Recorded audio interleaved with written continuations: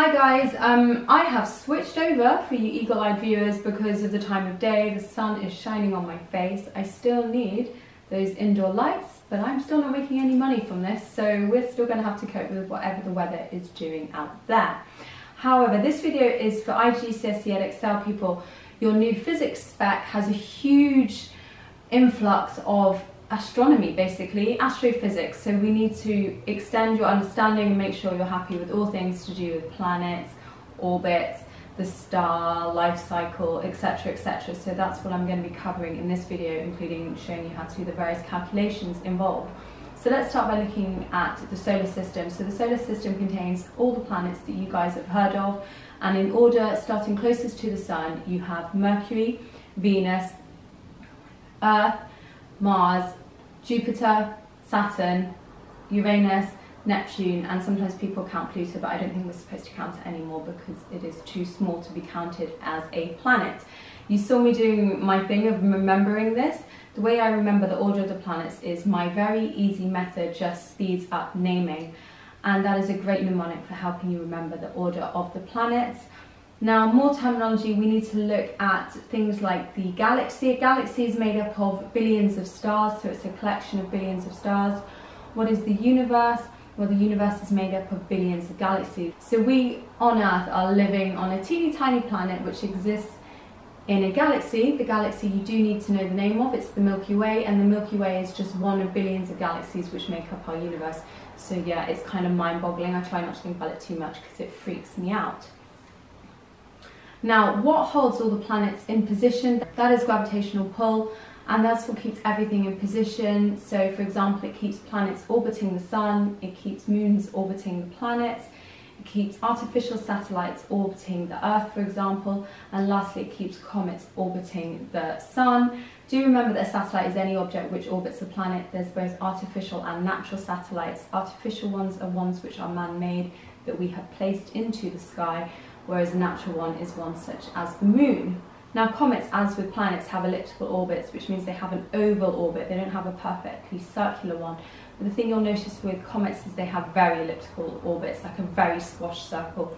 And what that means is the comet travels fastest when it's closest to the sun due to increased gravitational pull, and travels more slowly further away from the sun. Now, what dictates the strength of the gravitational pull? That will be both the mass of the planet in question, so larger planets have a stronger gravitational pull, and also the distance from the sun. So the further away a planet is from the sun, the less strong the gravitational pull will be.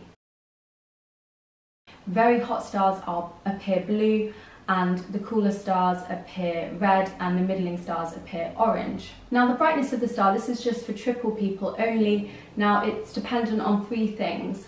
First of all, you can talk about the absolute brightness. Now, when you look at the brightness of a star, it's a bit like looking at the brightness of a car at night. Now, you might look out of the window and see various cars going past and think that they're different brightnesses, but the fact of the matter is you can't look out and decide that car's lights are brighter than another unless you know how far away they are, because clearly a car which is further away will have dimmer lights. One that's basically on top of you will look very bright, but you don't know that that bright car light is actually brighter, and that's why you have to compare all of the brightnesses from the same distance. And this is also true when you look at stars. Now, that's when you compare all stars as if they were the same distance away from us, and that's the fairest way of looking at the brightness of a star. You can also look at how bright a star is from the Earth, and we call that the apparent brightness. So that's not a true reflection of how bright the star is, it's just looking out into the sky and looking at how bright the star is. And lastly, you can look at the luminosity of the star, and that's a measure of the amount of light energy given off a star every second. We now need to look at the life cycle of stars, both very large stars and stars which are smaller, like our sun. First of all, we need to understand the term nebula. Now, a nebula is just a big cloud of dust and gas, and that's the beginning of a star's life. We're going to take a small star to begin with, such as our sun, and we're going to look at its life cycle. So to begin with, that nebula, that big old ball of gas and dust, needs to be brought together. How? Through gravitational pull.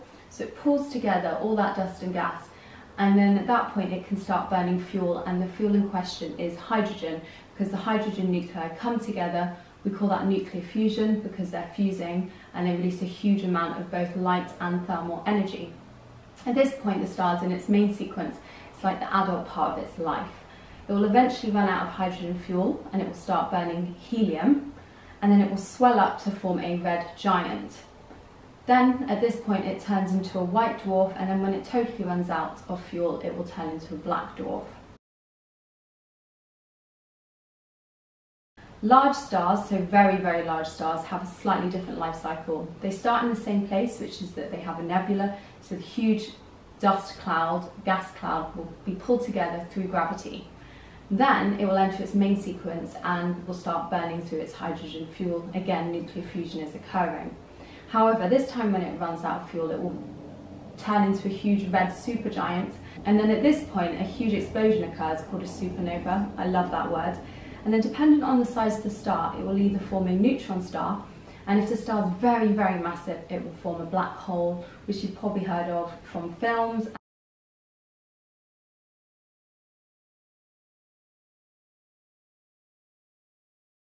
We need to touch briefly on the Hertzsprung-Russell diagram, and I promise it's not as complicated as it looks. It's merely a way of comparing the luminosity of a star with its surface temperature. So if you look at the diagram, going up the y-axis, we can see increasing luminosity. Across the x-axis, we can see that the temperature of the star is increasing. So if you know both the luminosity and the temperature, then you can plot on this diagram where the star is, and you can also work out at which point of its life cycle it is in, so whether it's in its main sequence or about to approach a supernova, for example. We now need to look at the Big Bang Theory. Now, please don't argue with me if you're really religious and you believe that there was a different way in which the Earth and everything around us became created. I'm just trying to teach you a physics video, and from a science point of view, you need to know that the Earth and the solar system, and basically the whole universe, originated from the Big Bang. And what that means is that all this dust and gas all started together at one very particular point, and then there was a huge explosion, the Big Bang, which sent it all whizzing out into space and formed the various millions of galaxies that we know exist in the universe today.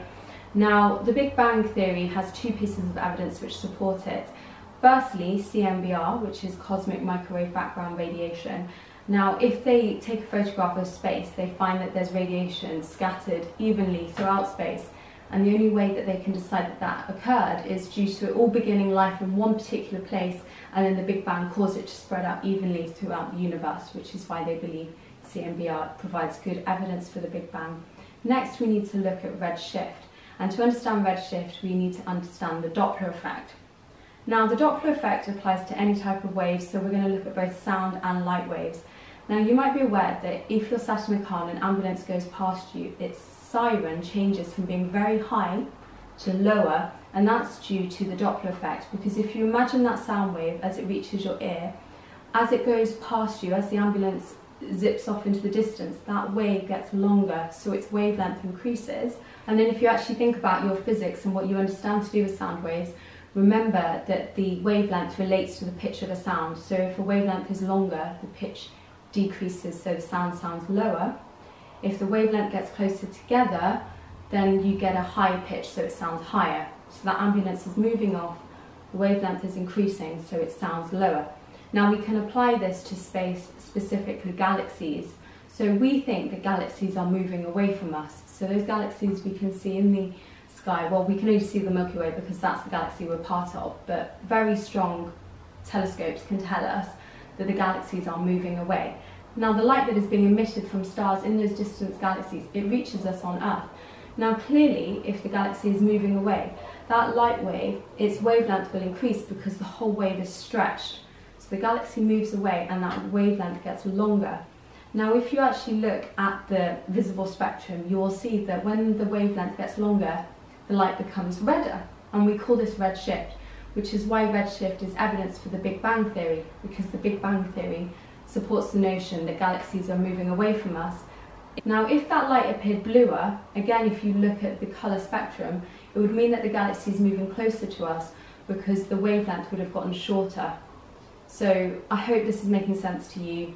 Do have a look in your textbooks, but both redshift and CMBR provide good evidence for the Big Bang Theory. Now we're going to look at the Doppler equation using an example to help us. So, light emitted from the sun has a wavelength of 435 nanometers. A faraway galaxy emits the same light, but owing to the Doppler effect, has a different wavelength of 492 nanometers. Calculate the speed of the galaxy. The speed of light is 3 times 10 to the 8 meters per second, and state if the light has been blue or red shifted and why. So obviously, first of all, we need the key equation, which is this. I write it out in words. It's way less confusing if you have it in words. Otherwise, it's just a load of symbols that don't really mean very much. Written out the equation, let's have a look at what we've got. I know that we're calculating the speed of the galaxy, so this value up here is x. Speed of light has been handily given to us, which is 3 times 10 to the 8. Looking at the change in wavelength, well, this is the reference wavelength, this is the new wavelength, so change means the difference between those two numbers.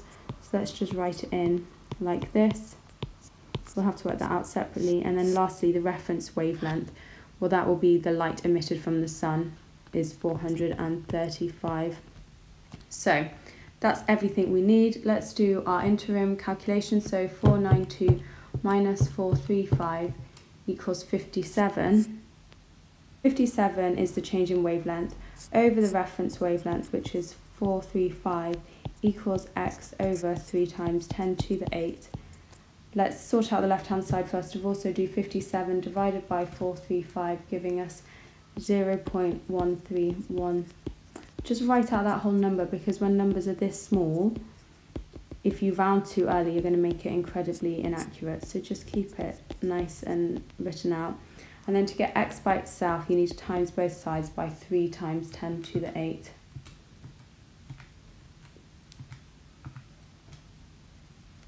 And it gives us this pretty large number, which again, I'm not going to attempt to read out. And that's meters per second, so that's your final answer. State if the light has been blue or red shifted and why, so we just need to compare the two wavelengths. So the faraway galaxy is emitting a much longer wavelength, which is 492 nanometers, compared with 435. Because that wavelength has increased, we know that the light has been red shifted. So now I need to talk you through the orbital speed part of the paper. I'm just going to do the whole of this question because it's all relevant. This question is about planets in the solar system. Planets in the solar system have different sizes and masses. The bar chart shows the gravitational field strength of each planet compared to Earth. And we can see Jupiter has the largest gravitational field strength, which makes sense because it's the largest planet, therefore it has the largest mass. So in order to answer this question, remember the equation weight equals mass times gravitational field strength. The mass is staying the same because if you look at all the options below, they're all 1 kilogram. So it's just a matter of using the graph to work out which gravitational field strength is the greatest. So let's look at option A. A 1 kilogram mass would weigh more on Venus than on Neptune. Have a look at the graph. That's incorrect. A 1 kilogram mass would weigh more on Earth than on Uranus. That is correct because the bar for Earth is slightly higher than that for Uranus. But as all good scientists should do, keep checking the final two options. A 1 kilogram mass would weigh more on Mercury than on Saturn. That is incorrect. A 1 kilogram mass would weigh more on Mars than on Jupiter. Also incorrect. On Earth, the gravitational field strength is 10. Which of these is the value for the gravitational field strength on Mars? We know that the gravitational field strength for Earth is 10, and we use the graph and we can see that it has been given as 1. So obviously 10 is 1 times 10. So we need to do the same calculation when we're looking at Mars. So read off, we can see it's 0.4 multiplied by that 10, and that gives us a value of 4. Deimos is a natural satellite of Mars. Deimos has an orbital time period of 1,820 minutes and an orbital speed of 1,350 meters per second. Calculate the orbital radius, and we've been given the time period and the orbital speed, so I like to underline those. And just have a quick look down here. We're in meters, so we're looking at standard SI units everywhere. And this here needs converting because minutes is not the standard SI unit, so obviously we need to convert that to seconds by doing 1,820 times 60 to get 109,200. Then we're going to write this equation, V equals 2 pi r over t. So V stands for orbital speed, r is for the orbital radius, t is for the time period. It's a matter of substituting in numbers. So we know that the orbital speed is 1,350, 2 pi, we're looking for r. We've worked out the time period is this number. So how do we get rid of that 109,200, you have to times both sides by it. So times by that on both sides. And that means 1,350 times 109,200 to get this very large number, which I'm not even going to attempt to read, equals 2 pi r. To get r by itself, just divide both sides by 2 pi. So keep that number in your calculator and divide by 2 pi, and r will therefore equal this large number again. And it's up to you how many significant figures you want to give it to, seeing as they haven't specified, so I'm going to write it like this. The diagram shows Deimos in orbit around Mars, which arrow shows the direction of the force of gravity that Mars exerts on Deimos. That would be like this. So it's A. And that's because Mars is attracting Deimos, the moon, to itself. Okay, I hope you found that helpful. I know there's a huge influx of information now on this new specification, but if you do some practice questions, make sure you've nailed those calculations. It should be okay in the end. And I do think it's quite an interesting topic, actually, especially for physics. Anyway, hope you found it helpful, guys, and I'll be back soon with another video.